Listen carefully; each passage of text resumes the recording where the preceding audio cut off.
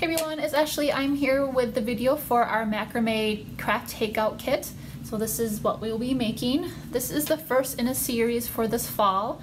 Next month we'll be making watercolor coffee mugs, and then in December we'll be doing a U paint where you pick up all the supplies at the library and then you'll follow along with a video. So hopefully by now you have come to the library to pick up your kit. So little brown bags that have all the supplies that you need for this craft. Kits will be available until October 15th or while supplies last. So let's go ahead and start making our macrame keychain. First of all, if you don't know what macrame is, it's a knotting technique using different textiles to make a piece of art. So if you have ever made friendship bracelets, you have probably done macrame. So it's just knotting. So we have this very basic one that we will be doing today. If you go onto YouTube or Pinterest, you'll be able to see so many different types of techniques and different things that people have made, wall pieces, pot hangers for your plants, bags, a wide variety of things that you can use the simple knotting technique to create. So if you like today's craft and want to explore it some more, check out macrame books at the library. Check out Creative Bug, our online service. There might be some videos, more videos on macrame, or check out YouTube and Pinterest. So let's get started. In your kit, you should have 2 pieces of 50-inch rope, a large jump ring, colored floss, a wooden bead, and you're also going to need a piece of tape and some scissors.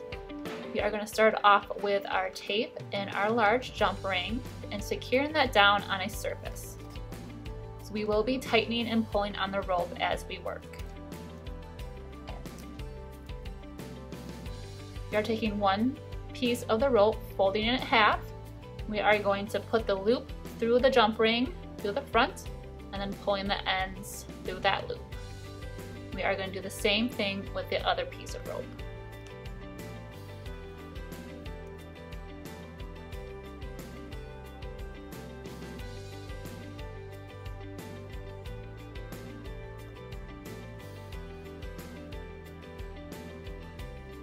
And then make sure it's tight to the jump ring. So you should have 4 strands of rope hanging from your jump ring. You're going to be working from the 2 side pieces of rope, left or right. So you're going to loop over across, and then loop over, and then loop under, and pulling it tight. I started with the right side, and this time I'm going to go on the left side. So loop it over on top, pull the other end one over that one, and under, I call that the intersection, and then pulling it tight. Pull the rope and then push it up. So we'll be going back and forth just like that.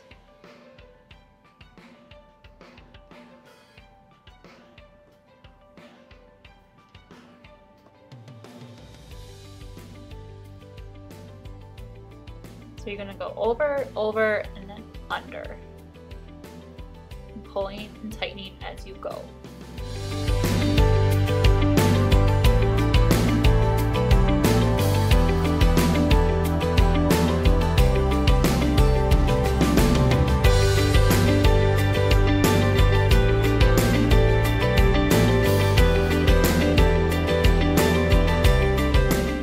So I'm stopping here. The next part is to put on our wooden bead. You're going to thread it through the 2 middle pieces of rope.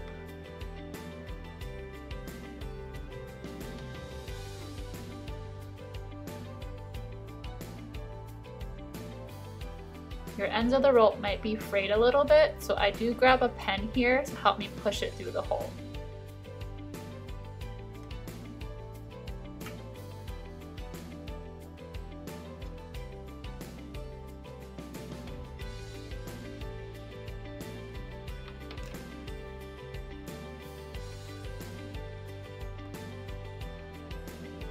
Now here you can make the choice to continue making knots past the wooden ball, or you can end it here and tie everything together. It is completely up to you. But with mine, I'm just going to tie everything together.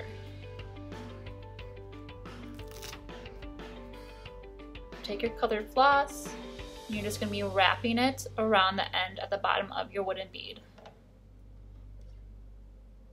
You have to figure out how to hold it, what will work best for you.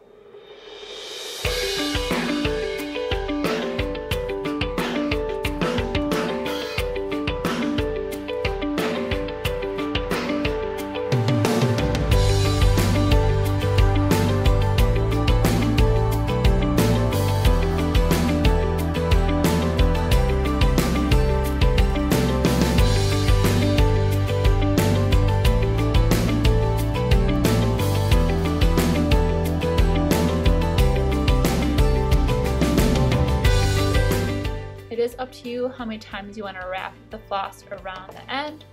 It depends on how wide you want it, how thick you want it. But do kind of remember to keep the ends near the top, because as you tie the knots, make it secure, you can kind of tuck it under the bead near or near the top of your yarn. So tie a couple good knots.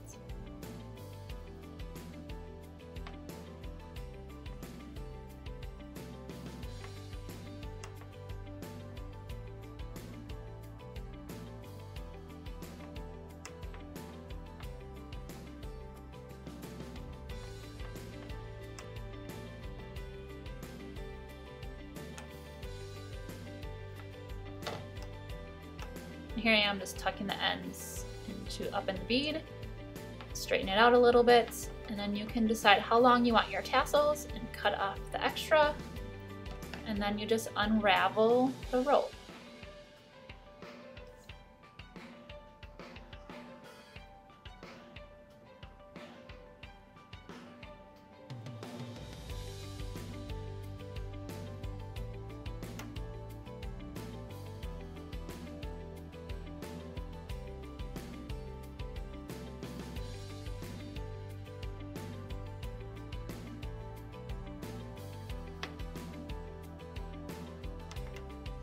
And there you go, we made a macrame keychain.